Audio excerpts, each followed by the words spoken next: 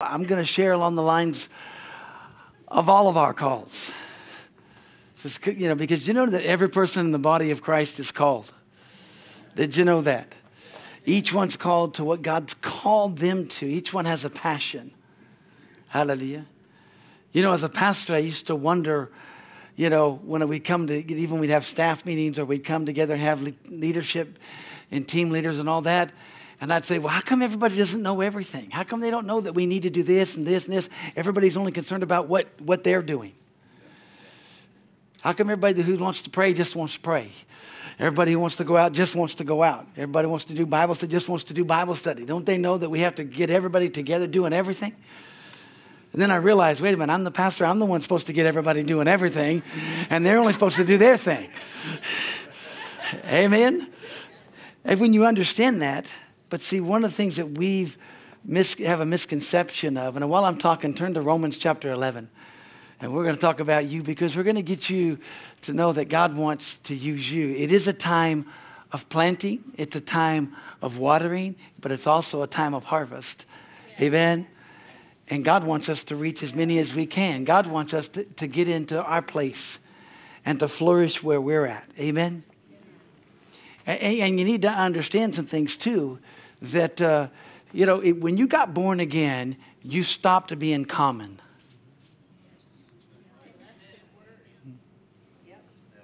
Amen. A.W. Tozer said this, and I want to read this to you before I read the scripture to you. He said this. He said, let every man abide in the calling wherein he is called, and in his work, and his work will be sacred, or as sacred as anybody working in the ministry. It is not what a man does that determines whether his work is sacred or not, or his work is sacred or secular. He said, it is why he does it that makes it right. The motive is everything. So let a man sanctify the Lord God in his heart, and he can thereafter do no common act. Everything you do, because you've been born again, because you're a new creature in Christ Jesus, no matter what you do, even in the natural, no matter what you're doing, hallelujah, it's not a common thing. It's an uncommon thing because you're anointed by the Holy Ghost to be around every person you're with. Amen? I realized of course I was born again as a child, and I got filled with the Holy Ghost. I went to Bible school and went to Bible college, and so doing things. And while I was doing that, I was working, as building homes. I was working on, as a framer and building houses and stuff. And in Oklahoma, you did everything. I mean, you built the house from the ground up. You didn't bring in roofers. You did it all. So we did everything. And I had a 9-man crew. And those 9-man crew, every one of them were the most ungodly people you were ever around. I mean, every other word was that word, and it was really bad. And so you had to take a spiritual bath every day after work, okay? But I ministered to all those guys being there and doing things more than I even thought I did because I had to continually remind myself of who I was. Amen? Many times we look at things and we see things because we have a tendency to go, well, I'm not the preacher. I'm not this, or that's not what I'm called to do. But you are called to do something. You're called to be a Christian, number one. You're called to be a saint. Some of you, that's a struggle, but you're called to be a saint, okay? You really are. Why is that so important? Because we look at Christianity as if it's something that we have.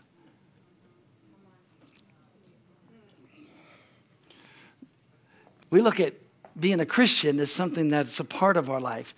And being Christ-like is not a part of your life. Being Christ-like is your life. Amen? And God's called each and every one of us to be a light to the world.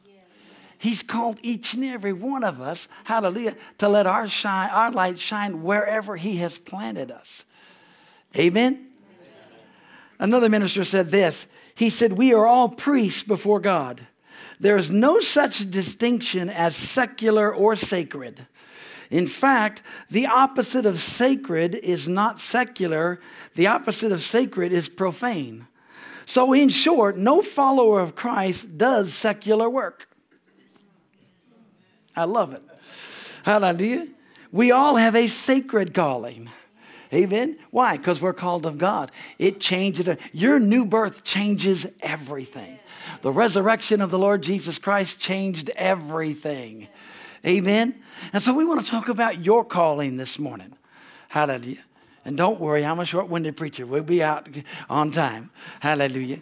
We got this. And so here in Romans chapter 11, we all know this verse, but I'm going to read it to you out of the New Living, but I'm going to quote it to you out of the King James, and I'm going to read it to you out of the Amplified, because I love what it says. The King James Version says, the gifts and callings of God are without repentance. Amen. The New Living Translations, for the gifts and his call can never be withdrawn. The Amplified Bible says this, for God's gifts and his call are irrevocable. He never withdraws them when once they are given. And he does not change his mind about those to whom he gives it, his grace, or to whom he sends his call. Amen. And the funny thing about it is that I may do that. I've written down all these verses about what Paul said when he wrote to Romans, when he wrote to the Corinthians, when he wrote to, he called them the called.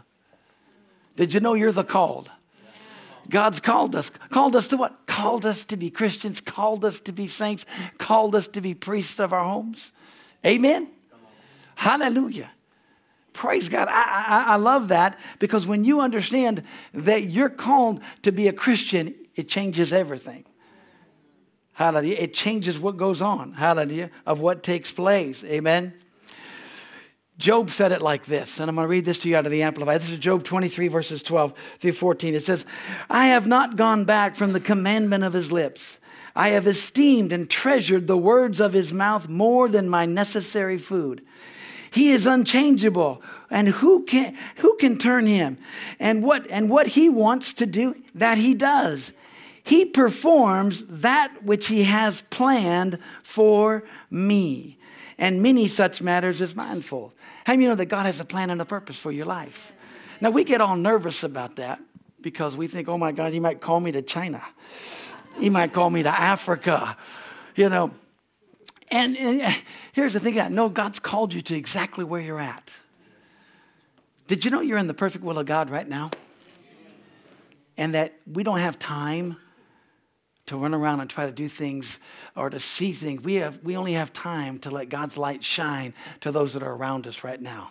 We need to let the glory and the power of God and the joy of the Lord, which is our strength, change everything about us. Amen? Now, go with me, if you would, over to 1 Peter. Go over me with me, if you would, over to 1 Peter chapter 4. Y'all doing okay? I know. Hallelujah. Praise God.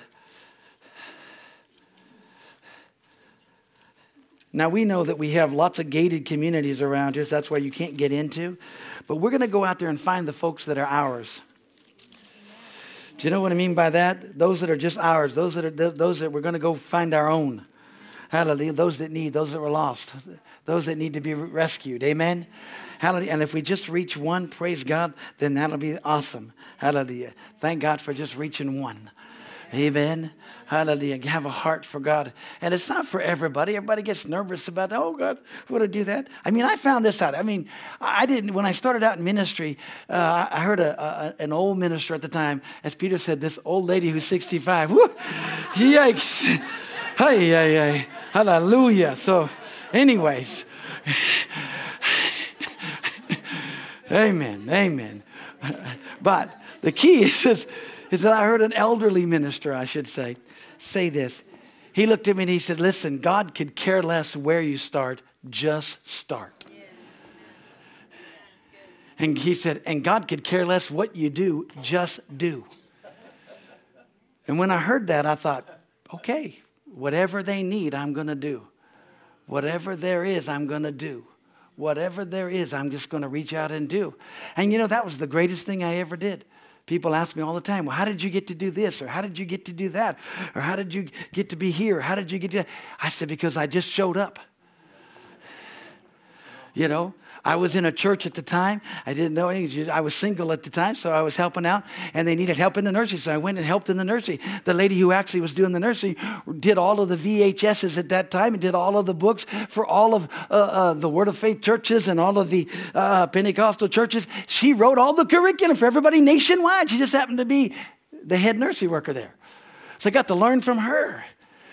And then they said, hey, we need a children's person here. So me and this other guy walked in and did children. We had 300 kids for 3 hours. Me and him by ourselves. Hallelujah. It was exciting. You know, we did it. We were just doing it. I was just doing. He happened to be Gospel Bill, Willie George. He happened to be doing these things. And so we were just doing things. And then the usher said, hey, here we go. Let's be an usher. I said, okay, I'll be an usher. Let's do these things. So that happened to be Buddy Bell, who wrote all of the things, did all of the stuff. He happened to be the guy that trained all the ushers nationwide. And then he said, well, you were in a pretty good church. I was, because it was the only one going at the time. They didn't know. They said, we're going to start a church. The person who started the church said, we're going to start a church. And 2,500 people showed up on the first Sunday. How would you like 25 people? 2,500 people show up, and you don't know. You got who's our children? Who's our who? You got 120 babies. I mean, you got 0 to whatever, 9 months. It's not, you're doing a 1-year-old, you're doing a 2-year-old. I mean, you're dividing and conquering. And it wasn't like we have where we have 1.5 services or an hour service. There were 3-hour services. And then you came back and did it Sunday night for 3 hours. And then you did it Wednesday night for 3 hours. See, y'all got nervous. Y'all just went, oh my God, we're going to. And we're so spoiled nowadays. God bless all of you. We're so spoiled. Hallelujah. And I don't say that to brag on me. I just said, they said, do it. So I said, oh, I thought that's what you're supposed to do. But because I was there, because I did, and because I got in connection, supernatural things took place. Hallelujah. 30 some odd years later, we start our church here. And, Willie George says, here, you can have all of our curriculum. You can have all this stuff. And because he's my friend. And everybody else is saying, hey, we'll give you all this stuff. We're going to do this. We want to have, and all because I showed up on a Sunday morning and said, I'll help. Amen. Were you called to it? I don't think so. I know it wasn't called to the nursery. I love babies. I was doing good, but boy, howdy. Amen. I found out what God's called me to do by just doing. Amen. Here in 1 Peter chapter 4, but this is the key for you guys. In 1 Peter chapter 4, and I'm going to read it to you out of the New King James here. It says, above all things, hallelujah, this is verse 8, have fervent love one for another, for love will cover a multitude of sins. Aren't you glad for the love of God? Amen. It says, be hospitable one to another without grumbling. Next phrase says this, as each one has received a gift. Every one of you has a gift to the body of Christ. Amen. You need to minister or serve it to one another as good stewards of the manifold grace of God. And if anyone speaks, let him speak as an oracle of God. If anyone ministers, let him do it as of the ability which God supplies, that in all things God may be glorified through Jesus Christ, to whom belong the glory and the dominion forever and ever. Amen. Now, the very next verse says this, beloved, do not think it strange concerning the fiery trial which is to try you as though some strange thing has happened to you. Why did I add that on there? Because that's the next verse. Because anytime that you want to exercise your gift, you're going to have a fiery trial. Somebody's going to get mad at who do you think you are? Or somebody's going to get mad that your gift doesn't coincide with their gift, or they're going to get frustrated in thinking you should be doing this. Everybody should be involved in this. This is the greatest thing around. And I love people like that, because if you're not committed to your call, and if you're not excited about your call, nobody else is going to be. In the flyleaf of one of the first Bibles I have, it says this, it's not enough to answer the call. You've got to be committed to it. because I answered the call of God on my life to do what God, but it wasn't enough to answer it. I had to stay committed because all of the enemies was going to come and try to talk me out of it and try to tell me that I couldn't do it, that who do you think you are? Amen? Now, you've heard the old joke that the pastors always resign on Monday because they did a terrible job on Sunday. You know, and we see all that. But, you know, the wonderful thing about it is when you realize what is Peter talking about here, as each one of us has received a gift. Amen? Now we go with me through it over to Romans chapter 12. What I want to share with you is, listen, we're not recruiting. We're not making. We can't make. We can't recruit. We can only ask. And God can only ask. You know, God doesn't recruit. Sorry, he doesn't. You're not in the army now, even though you should be in the army, but you're not in the army. Hallelujah. Glory to God. But the Holy Spirit prompts us. The Holy Spirit leads us. He loves us. Amen. Hallelujah. Glory to God. Here in Romans chapter 12, verses 4 through 8 says this. For as we have many members in one body, but all members do not have the same function or the same office. So we, being many, are one body in Christ and individually members one of another, having then gifts differing according to the grace that is given to us. Let us use them. You know, if you're prophecy, let us prophesy in proportion to our faith. Or if ministry or serving, let us use it in our ministry or serving. And he who teaches in teaching, he who exhorts in exhortation, he who gives with liberality, he who leads, let him do it with diligence, he who shows mercy with cheerfulness. Now, we know that we've learned that those are the motivational gifts. We know that when you talk about the 9 spiritual gifts, we know that in Galatians it's the 9 fruit of the Spirit. But did you know that all of the Bible was written for you and I? And all of us have giftings that we do. And don't despise the gifts that one another have. Hallelujah. Don't be like David's men. Remember when the story of David in Ziklag? You know, David's out, he got his men out there fighting. They come back home and all of a sudden they see the city burned. All of their wives, their kids, all of their livestock, everything is gone. They completely devastate the city. And his men says, we're going to kill you, David. And so David says, time out. Let me go encourage myself in the Lord, the Bible says. Because he's like, I mean, he lost all of his too. But he said, and he gets to the priest. He says, hey, let me see. He said, Lord, do I chase after you? Am I going to get it? And the Lord said, yes, you're going to recover all. Go do it. Well, he had 600 men. And so they start to go, but 200 of them they were so overcome, they were just wiped out. They said, we can't go. And David said, okay, you guys stay here by the stuff. You just stay here, relax, stay here by this part. You stay here. So 400 men went and they defeated the army. They got everything back. But when they came back with all the spoils and everything else, and when they came back, they were all really excited to see the 200 that were there. But the 400 that went said, hey, they're a bunch of wimps. They didn't come. They wimped out. They don't get anything. Just give them their wives, give them their kids, because we don't want them. But they don't get anything else. And what did David say? No. They that stayed by the stuff get the same as those that went.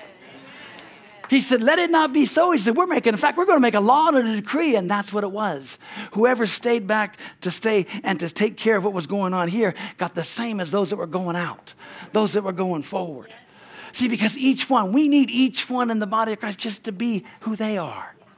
You're unique in your own self. Amen. I never understood how some people get so mad if you don't jump in and jump on board with them. Y'all doing okay?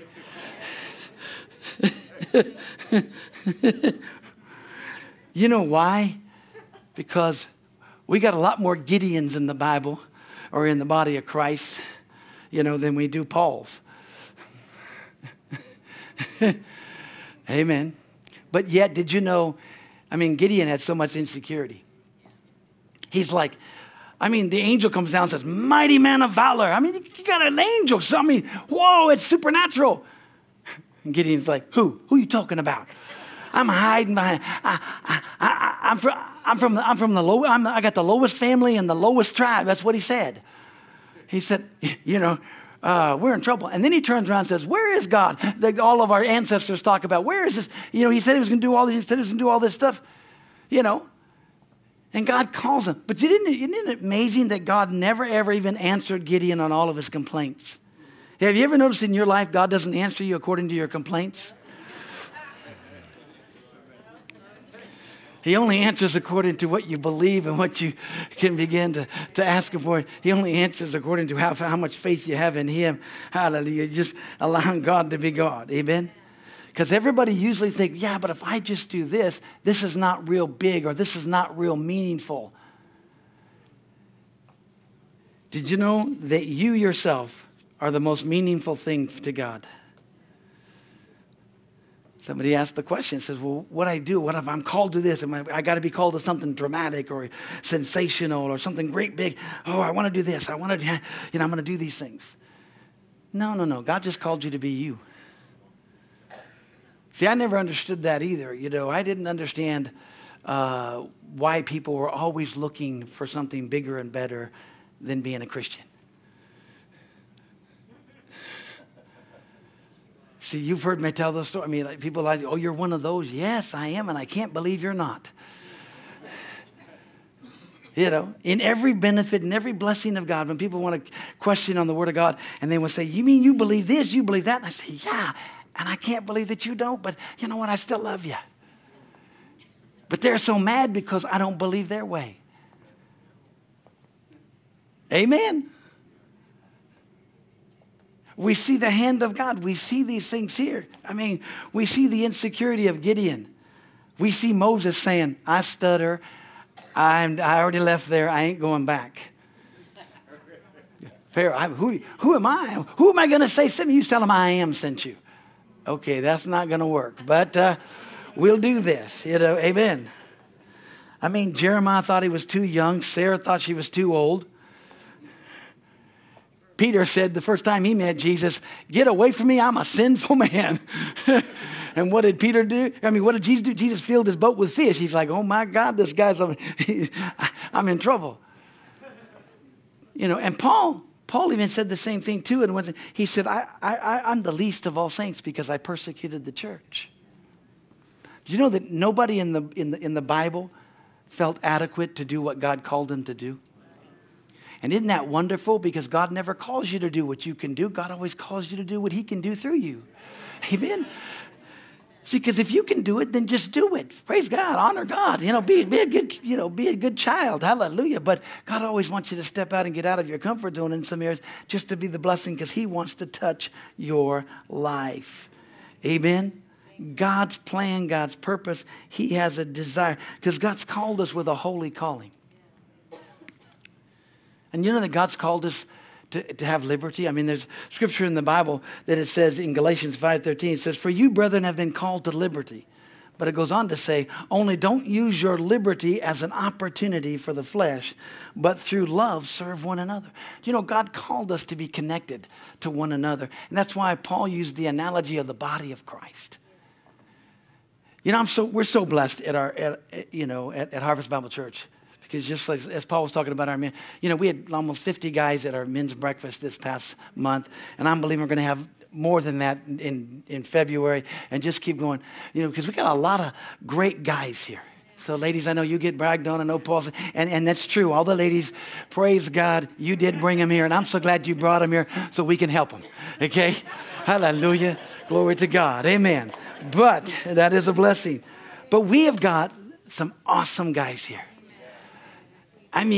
We have got a whole church full of leaders. I've had other pastors say, you got some really strong guys in your church. I said, I know. They're a whole bunch of rogues, man. They're tough.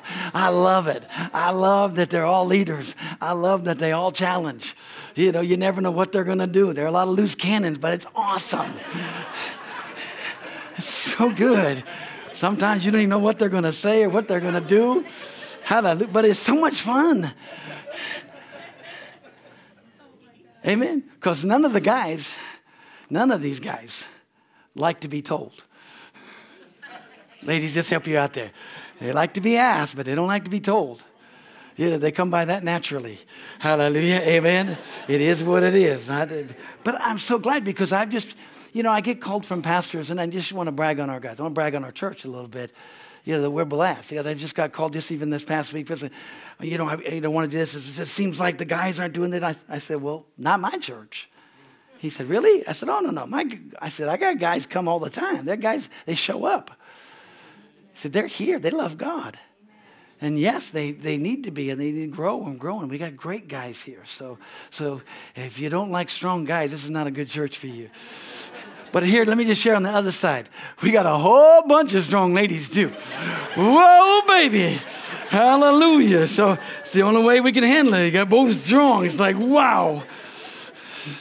Someone says, how do you keep control? I don't. I just smile and we maneuver things. We help out. It works out really good. We try not to make anybody mad. It's all good. Amen. Hallelujah. You've got to have fun because y'all getting so nervous about being called to do something. But what I want you to get out of this whole thing today is that when people come and say, this is our heart of God, I really believe, because it's something in their heart that they want to help and do. Same thing with Peter, same thing with Paul, same thing with anything that goes on. It's that you have a heart to see the hand of God, see lives being touched. But the biggest key is that you're called to be a Christian. You're called not to be common. Amen. You're called to do uncommon acts. You're called to be a light wherever you're at. You're called to let Jesus shine wherever you're at in everything you do because God wants to use you. Hallelujah. And what you do is not just simply, no, glory to God. You're anointed and appointed to be where you're at. God has a plan and a purpose for your life. Hallelujah. And if you'll do that, you'll touch so many lives. You'll touch so many more lives, and it'll change people's lives. Hallelujah. Amen? Have you ever heard this phrase in the Bible? Because it's a scripture in the Bible. It says, many are called, but few are chosen. People say, well, I don't know that I'm called to any specific thing. Then glory to God, shout hallelujah, amen. I wish I wasn't called to any specific thing sometimes. I tried to talk the Lord out of it. I said, Lord, don't call me to preach. Don't call me to be a pastor.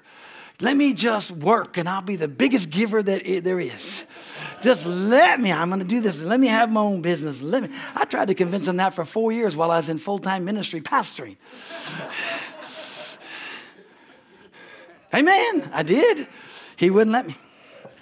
He said, nope, you got to quit everything and go for nothing. I said, just because we got to get some things out of you. And he did. And I thank God for it. I'm having a blast. But you know what? All I did was prove the ministry and to prove what God said was true. Hallelujah. There's a calling of every believer that we have. He's called us to be Christians, but what does it mean to be that? And I'm going to close on this or wind this thing down.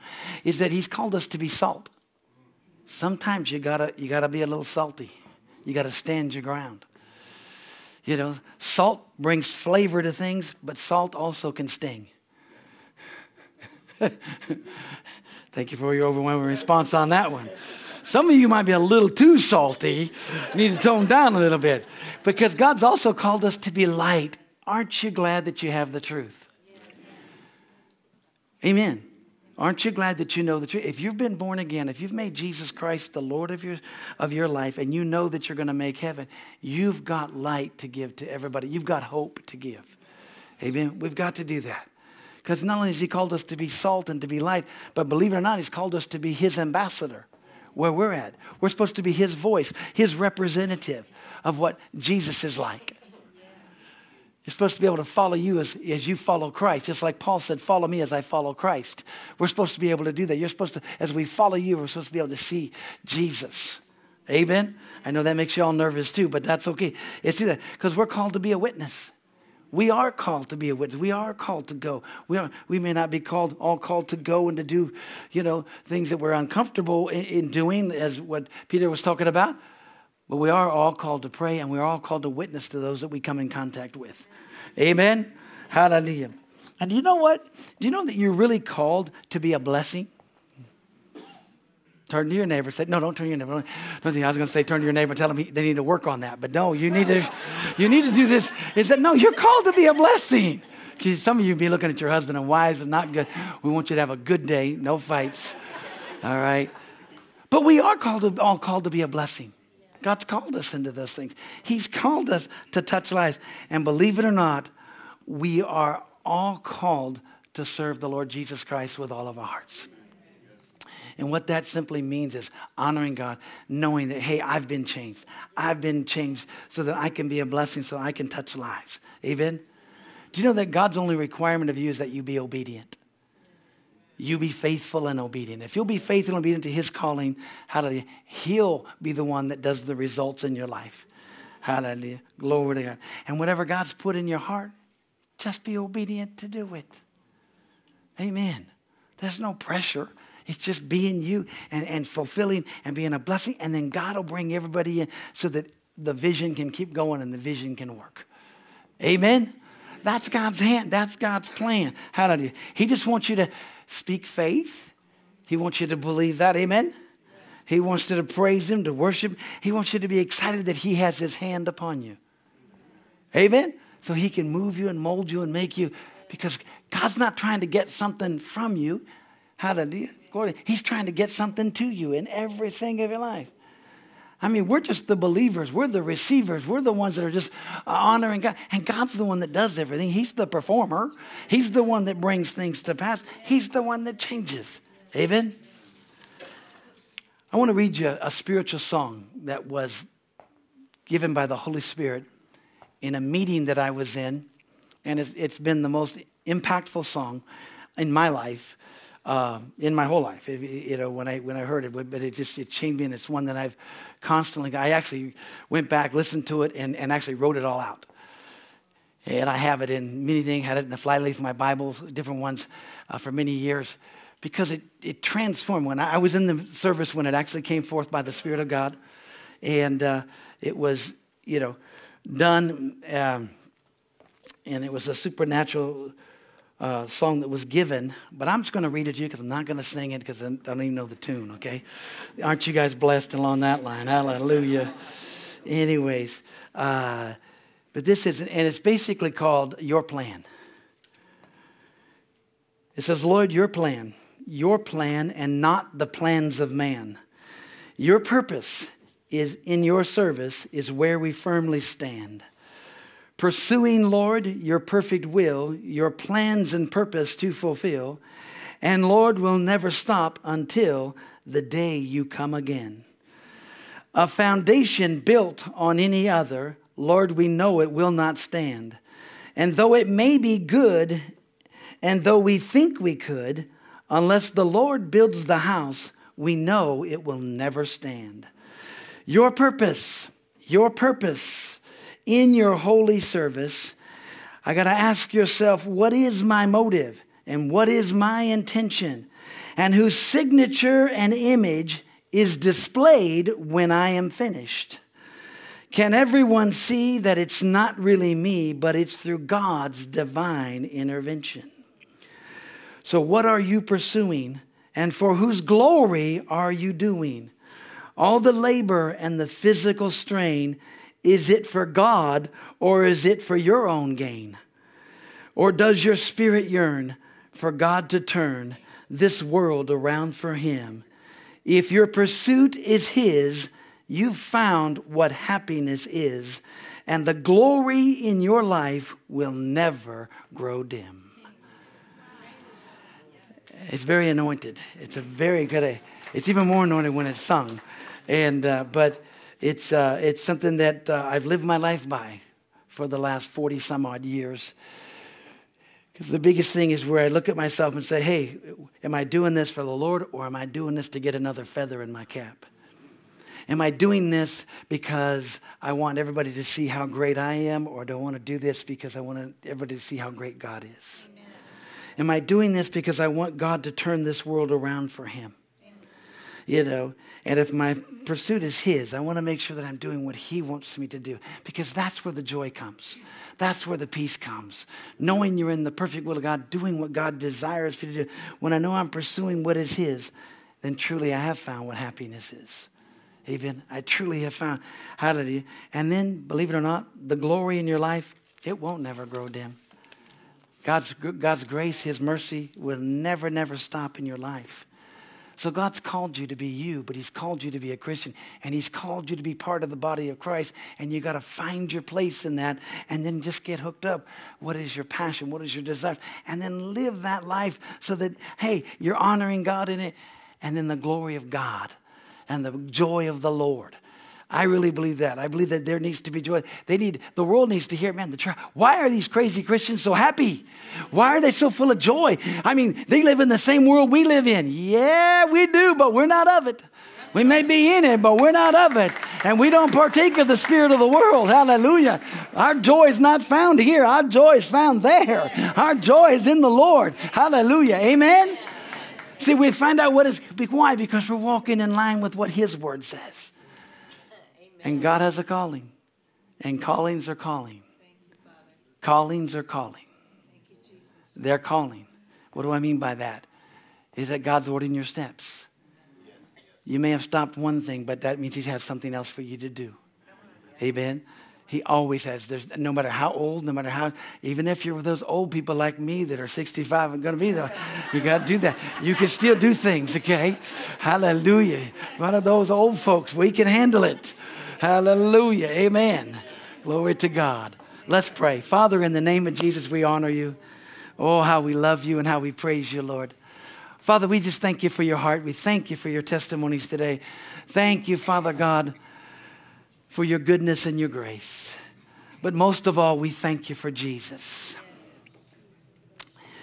Father, your plan is what we desire. Your purpose is what we desire.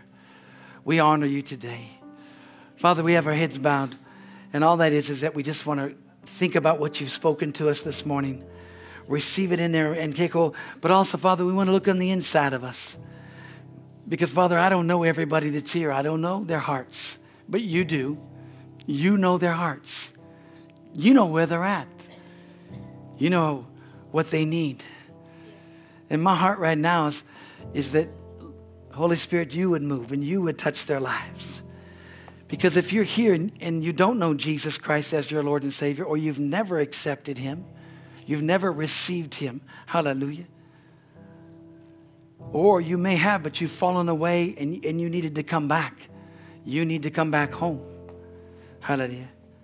Or you just needed, in your heart, you said, I just need to rededicate my life, or just to recommit my life. Need to let Jesus know, I'm here. You can use me. God loves you. He loves you so much. And I'm not asking you to join this church. I'm asking you to join the church if you've never been born again. Because that's how you do it. You get a part of the body of Christ is just accepting Jesus. And all that is Romans said, if you believe in your heart and you confess with your mouth the Lord Jesus, you shall be saved. Hallelujah. And so I want to pray. And so if you need to come back to the Lord, or you need to come to the Lord for the very first time, just raise your hand. Or you just say, just pray. I need to recommit my life. Just raise your hand real high. We're just going to pray together. Just raise your hand. When you're raising your hand, you're just acknowledging, God, yeah, that's me. God, you've been messing with my heart. That's me. Hallelujah. Because see, God said you're supposed to acknowledge him. When you acknowledge him, he'll run to you. Hallelujah. Father, thank you for this amazing crowd this morning. Thank you for these amazing folks. Thank you for touching their lives. Father, you divinely appointed them to be here today. You had a divine appointment for them to know that they are called. They're called to be Christians. They're called to be saints.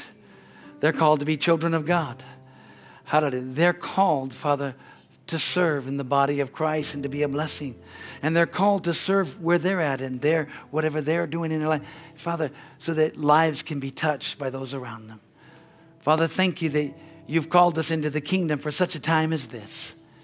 This is our hour. This is the finest hour of the church, because we get to bring back the King and we get to show the world, which is in chaos, what peace is like, what joy is like, what freedom is really like. Lord, we honor you for that, and I thank you for it, Father. Thank you, Father, for it. Lord, as they go from this place, they're going out into a mission field. They're going back into their jobs. They're going back into the schools. They're going back to wherever they're at. Hallelujah. Father, your hand upon them. Let them be a shining light. They're called to be the salt of the earth. They're called to be the light to the world. Father, thank you for it. Father, thank you for that. And Lord, I just thank you that they're going to be able to give an answer to everyone that asks the reason of the hope that is within them. Hallelujah. They're ready. Thank you, Father, that we're going to go to the highways and the byways. Hallelujah. And we're going to compel people to come. Hallelujah. Thank you, Father, that we're going to study the Word of God. We're going to study to show ourselves approved, a workman that needed not to be ashamed, rightly dividing the word of truth. Father, we honor you for that. We love you for it now. And I just thank you, Father, for it in Jesus' name. Amen and amen.